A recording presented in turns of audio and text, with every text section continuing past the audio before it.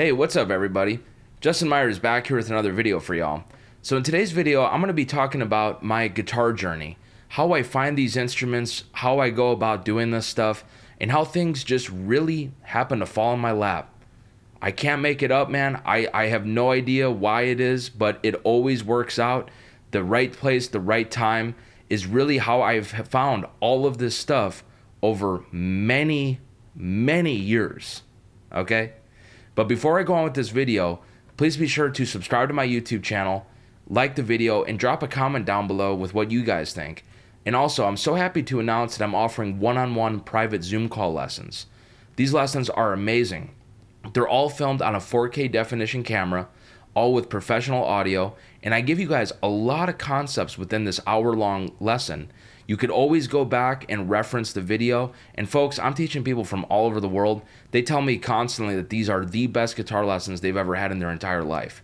So if this is something that you're interested in, hit me up at jkm4231@gmail.com. And if you'd like to support the channel in another way, I have a Venmo and PayPal tip jar. Thank you. Now on with the video here. So here I'm holding this beautiful 64 ES335. This is one of my favorite guitars that I own. Now, I only own 7 instruments. That's it. Only 7 instruments. I don't want to have a bunch of instruments because this stuff always needs maintenance. It needs work. It's constantly moving around, man. You got to get it dialed up right. And I just don't want to be maintaining, 100 different instruments. That's why I have a very slim but very powerful collection, man. And all of this stuff is really thought out. Everything that I own, there's a reason behind it. It's not just a random impulse buy or some random stuff that's like, oh man, I've just got to have this thing for no reason. No, it's not like that at all, man. All of this stuff is really well thought out. And now here in Nashville, I'm lucky that I have all these connections here in Nashville because I've been here for almost 10 years now at this point as a pro musician. I've worked as a musician for a long time now here in town, so I have a lot of connections with great players. And like this ES335, this literally just happened to fall in my lap. I didn't really think about it, but what I did do was I had reached out to this player. He's a wonderful guy, an amazing guitar player, wonderful guitar player, Ford Thurston. And I had texted him. I said, hey man, if you happen to hear of any cool 335s that you really like, and I really respect him as a guitar player, and if you come across anything that would be cool, and, if you want to throw me the link to it or whatever, or connect me with the person that's selling it, let me know, because I really would be curious to try it out and check it out and see what it's like. Well, it just so happened that he had this 64 ES335 for sale. And 64 is a great year for the ES335 because it has the wide nut. These are the original patent number pickups, the original pots, no brakes on this guitar whatsoever. And yes, it's definitely an expensive instrument. There's no denying this, right? But it is not the price of a 59 ES335 where some of them are going for 80 grand, 100 grand. Some of these are just insane. And honestly, this is not just because I own this guitar, but honestly, I feel that this guitar sounds better than a lot of these 59 ES335s that I have played, to be completely honest with you. But anyways, all of these instruments that I own here have truly fallen on my lap. I've never really been like, oh man, I'm going to find that thing, man, and I'm going to hunt it down and do this and do that. I've just happened to stumble at the right place at the right time. This guitar just so happened that he happened to be selling it, so I said, all right, well, how about I come over and check it out and plug it up? And man, when I plugged this thing in and I started playing it, I was just in love, man. And for anybody out there that is a guitar player that knows this feeling that when you find that instrument, man, it is a really special moment, man. You really resonate with it personally, and it's just like you have to do whatever it takes to get it. And so that's the thing for me, man, with this instrument. That's exactly how I felt, was that feeling. And I love 335s, man. I think you can really do just about anything with these guitars. This guitar with my Fender Esquire, you could pretty much do just about anything with those two guitars. It really covers all grounds and all tones.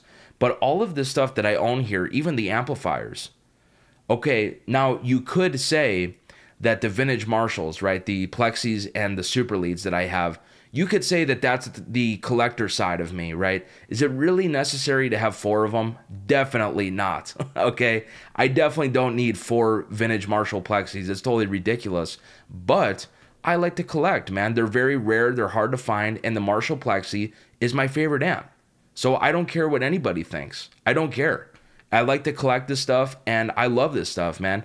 I don't really go out. I don't go get drunk every night here in Nashville. The Nashville prices are outrageous. I can't believe what people are paying here. It's totally insane, man. Totally outrageous. And, you know, I don't really go out, man. I work on my online business, and the money that I make, I reinvest into my business. I reinvest it as a guitar player.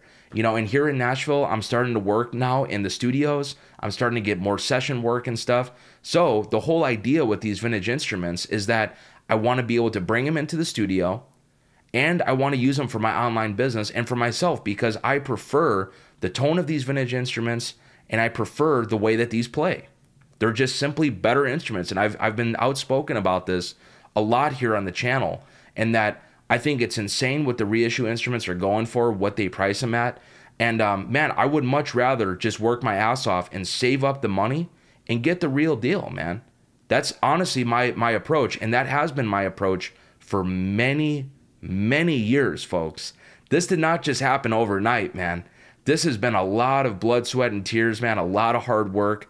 And, you know, it really does kind of frustrate me sometimes when it's like, you know, I get some of these negative comments or whatever, and it's like, man, you know, I'm working my ass off here, man, to afford this stuff.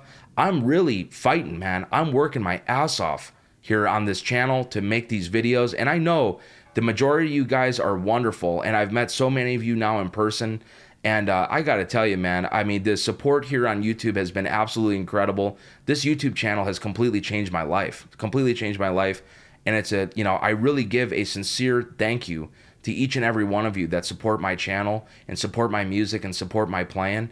And man, I got to tell you, from the bottom of my heart, I sincerely thank you, because without your support, I would not be able to live this life that I live. And it is just incredible. I've met people from all over the world that I've made an impact on, and it just really means a lot to me. And I consider my fans my friends. So if you haven't subscribed to my channel yet, please subscribe and check it out. Check out my other content. You know, I'd love to have you join up here. But anyways, back to the instruments here.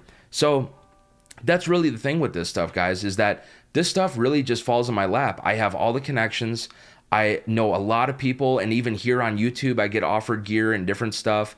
And like I say, if it's the right price and it's something that's cool that I really like, this stuff is very well thought out, folks. This guitar, I sat down with it, I checked out the frets, checked out the nut, checked out these pickups. How do they sound? How does it play? How well does it stay in tune? You know, this is not just a random purchase that I'm just buying. No, man, this stuff is really thought out. I wanted one great ES335. I wanted to get a late 60s Les Paul Custom, but now I'm almost thinking that I don't even need a late 60s Les Paul Custom now, because I have a 63 Gibson SG now as well, which is wonderful.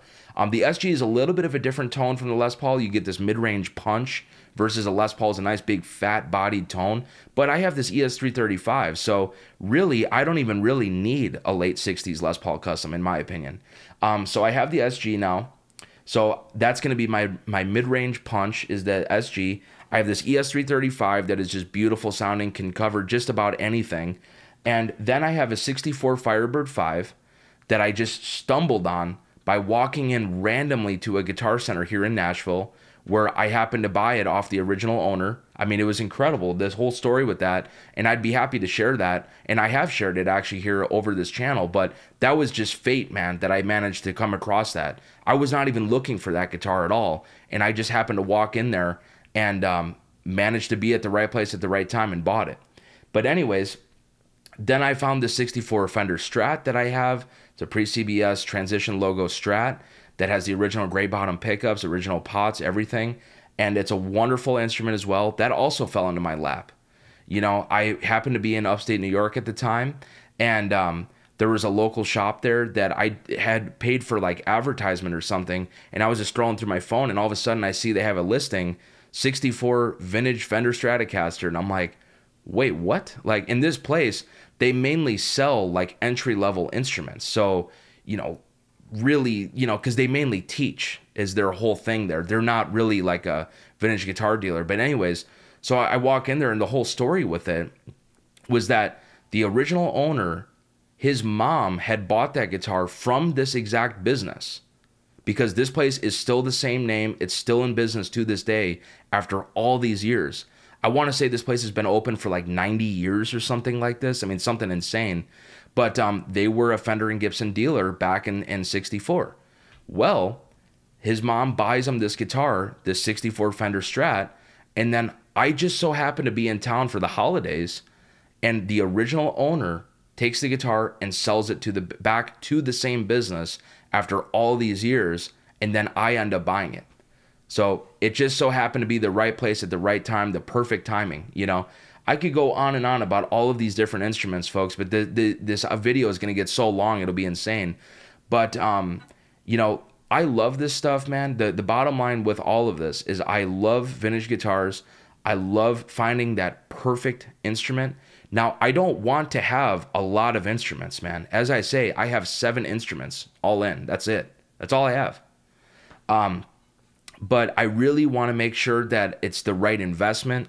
I want to make sure it's all the right stuff. So even before I bought this guitar, I had Gruen go through it all and make sure that everything was good with it. Not that I don't trust the person that I'm getting this guitar from, but I just wanted to have them go through it. And that's what I did, man. I mean, and I love vintage instruments. I love this stuff.